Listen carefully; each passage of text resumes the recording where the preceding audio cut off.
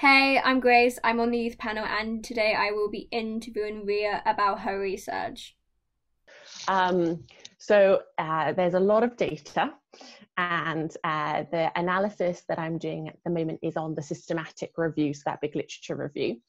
And I'm doing something called a meta-analysis, where I'm trying to have a look at getting an overall size of an effect, so an overall measure of the association between anxiety and depression and stammering in children based on lots of different studies. Okay. Are you looking for a way to help children cope with the anxiety part of having a stammer, or are you more looking for an understanding of the effects of them? Perfect. That's a really good question. So what I'm trying to do is to understand or increase our understanding, because I only have 3 years to do this research, so there'll be lots more research after this. But I'm trying to increase our understanding of whether children who stammer have elevated anxiety and the factors that contribute to the risk of perhaps having elevated anxiety. And so I suppose in answer to your first question, I would say that it probably fits into that quite well, in terms of the aim is to help us understand that association so that we can help support children who stammer better. So we can, for example, if seeing that some children who stammer are at elevated risk of anxiety, we could think about what kinds of interventions will we need to be putting in place so those children feel more supported with their stammer and their mental health, for example. So I suppose in terms of coping with the stammer, perhaps I would hope that this research would be beneficial to that.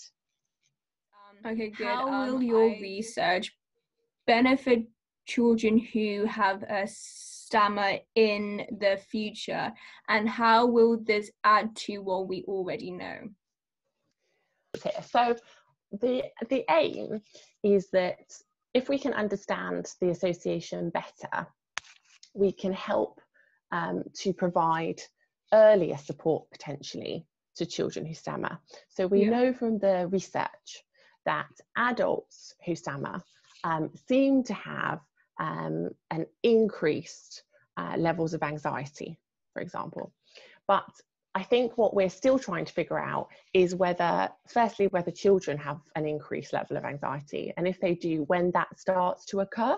Because if we can try to figure that out, we could then try to put the support mechanisms, so ensure that you get access to services that would support mental health earlier, and that might offset some of those later issues with mental health that sometimes you might see.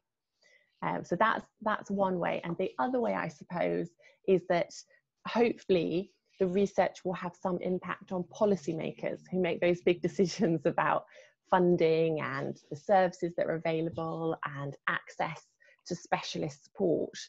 And if we can put that research in front of them and make a case to say, actually, we think this suggests that we need to provide earlier specialist intervention for some children and young people who stammer, then I think that would be beneficial for everybody, including speech and language therapists.